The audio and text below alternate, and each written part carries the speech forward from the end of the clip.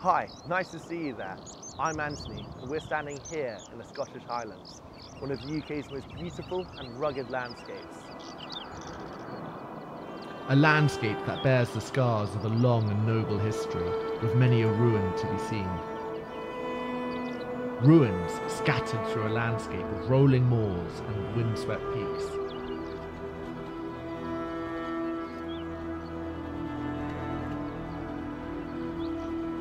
Running unchecked to a sea of endless lochs.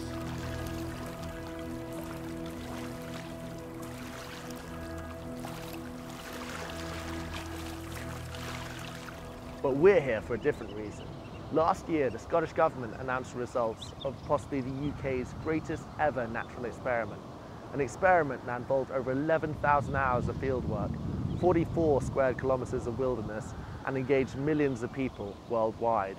This is the story of the UK's first ever mammal reintroduction. This is the story of the British beaver.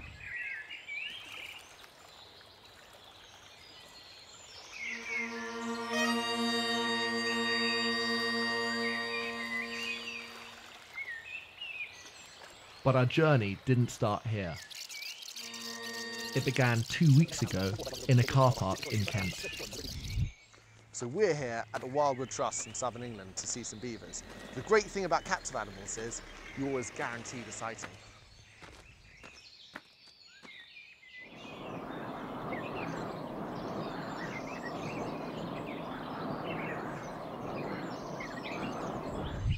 Here we are. I've just seen a beaver over there. How about we get you closer to the action?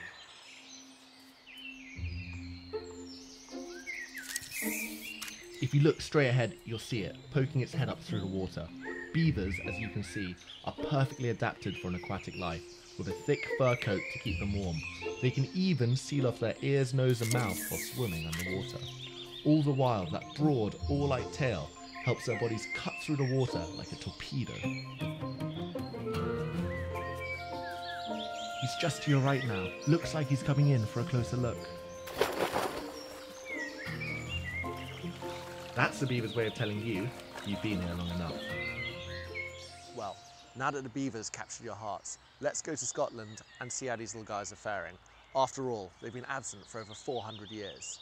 We'll be in the front line talking to people who've been affected by the reintroduction, and I'll make it my mission to make sure that we see one in the wild. Hope you had fun in Kent, but now that you're back here in Scotland, I think it's about high time we actually find out what impact the beavers are having on the local area. I phoned a local conservationist called Pete. He says he's going to show us around and point out some of the things the beavers have been up to. Why don't you come and join me?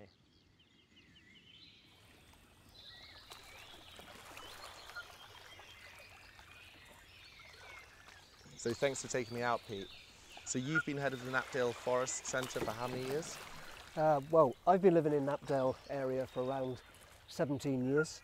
The beavers have been here since 2009, so that's just over 8 years now.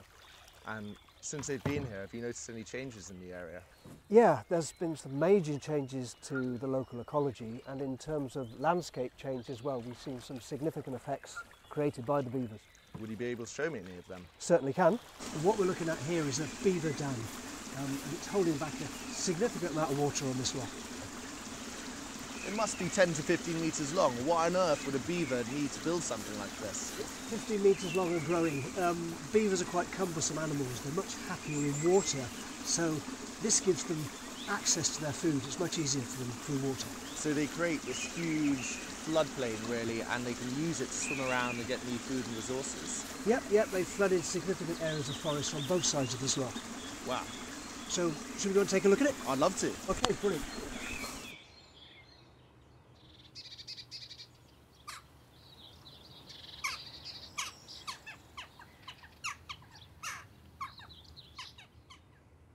Does all this tampering bring any benefits to the ecosystem?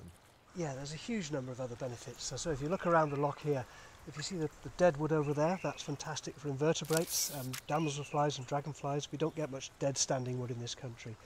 If you look over there, there's a piece of flooded forest. That shallow water creates an ideal habitat for amphibians to breed. And those amphibians attracting one of our other species, the heron, to fish. If we look at the over-deepened area behind the dam, That kind of attracts certain species of fish. They like to breed there. And of course another of our iconic animals, the otter, will then come in there to fish. So there's a huge range of benefits just around this one loch here. The only problem, I suppose, is if this was your garden, it would be fairly catastrophic. This is a reality for some people. Adrian Ivory is a farmer whose land is beginning to look a lot like the wilds of Knapdale. So as you can see, to start with, this is how the beavers start the action on a tree, and they will, over a short period of time, fell this tree. Once they've felled it, they'll then utilise some of the branches off it to build dams in the watercourses. The big problem with that is that they build these big dams and the water can have a differential height of about 4 or 5 foot from one side to the other. They then block these watercourses up, and I have to spend days, weeks, a year walking watercourses to go and see where the dams are and try and remove them. This then prevents us from working the land to produce quality food for the population. It was great talking to Adrian. I don't think anyone can deny the overwhelmingly positive aspects of a beaver reintroduction. However, there are legitimate concerns, especially here on farms, and it's important to remember that. That being said, I've been waiting 2 weeks to see one in the wild, so I'm going to hop back in the car, drive back to Knapdale, and hopefully we'll see one there. We're back in Knapdale Forest, ground zero for the beaver trial. Local photographer said this is the spot, and he also said they love apples. Everything's catered for. Unfortunately, they're pretty shy of humans, so I'm going to leave this virtual reality camera on the ground and come back tomorrow morning. Hopefully, if all goes well, those apples will be gone, and we'll be looking at the first ever European beaver in VR.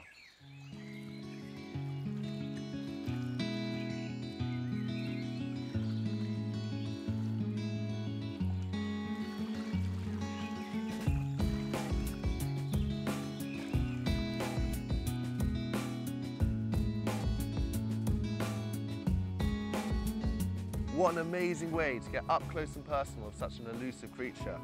A creature not about controversy, but for me, it's got to stay. Here, hope you enjoy it as much as I did.